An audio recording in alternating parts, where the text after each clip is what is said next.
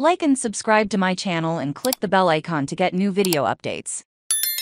Is Isaac Pitbull Cruz on course to be the face of Mexican boxing? The unofficial race to become the face of Mexican boxing is on. Super middleweight champion Canelo Alvarez, the country's biggest star in the past decade, has begun to decline according to many observers. That means sooner rather than later someone will supplant him on the coveted throne. The list of potential candidates is not long, leaving Alvarez and longtime star Juan Francisco Estrada aside for his practice. One name that comes to mind is Jaime Munguia, Emmanuel Navarrete, Oscar Valdez and William Zepeda. And of course there's teaming, powerful 135-pound contender Isaac Cruz, who could be on the rise and leading the field at 25. Oddly enough, it was a setback that brought Pitbull to its current status, its unanimous but controversial decision against punch-for-pounder Gervonta Davis, as a 23-year-old R-pup in December 2021. However, he believes he is still in the process of winning her over. "I don't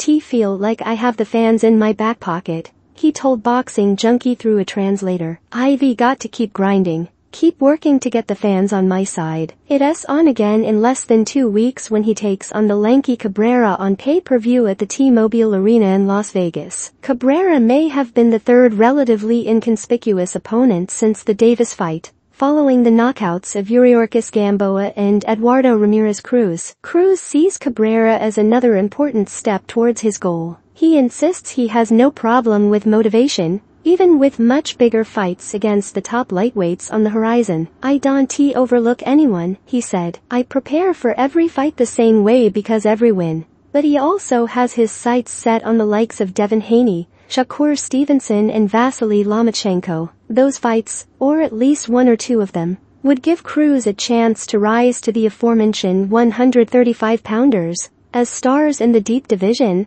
though he feels his performance against Davis should have already led to that perception.